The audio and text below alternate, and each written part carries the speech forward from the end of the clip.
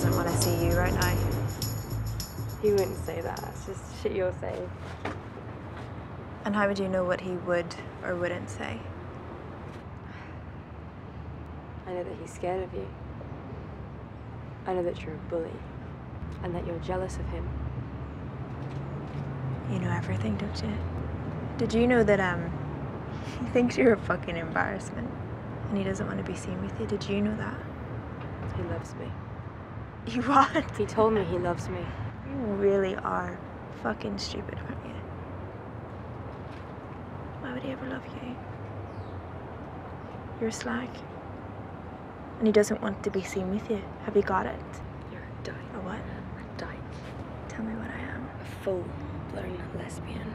And you're jealous of your own brother because you can never have me.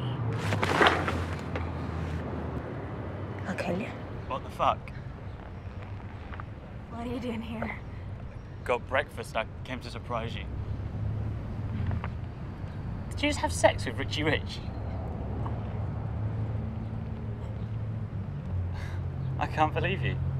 I'm so sorry. If it's any consolation, it was terrible. He was so big and it hurt my back. No. That's not any consolation. Shit. You should write greetings cards. Sorry I cheated on you. P.S. Your dick was smaller. No, that's not what I meant. Doesn't need to be articulated. Just common courtesy. No, Henry, please, can we talk about this? I'm slutty, but I'm a good person. And then you, held me and you kissed me. And you said those things you said. And I felt a lot better.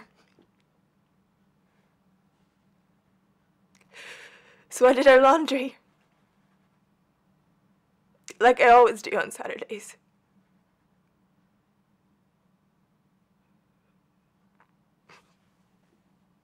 You!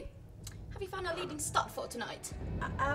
Yes, I've found the hottest, hunkiest, horniest hunk in Britain. You! One for hair and makeup, go! Great. Bring him to me. You look so fine that I really want to make you mine. 4, 5, 6, come on and get your kicks. Now you don't need the money when you look like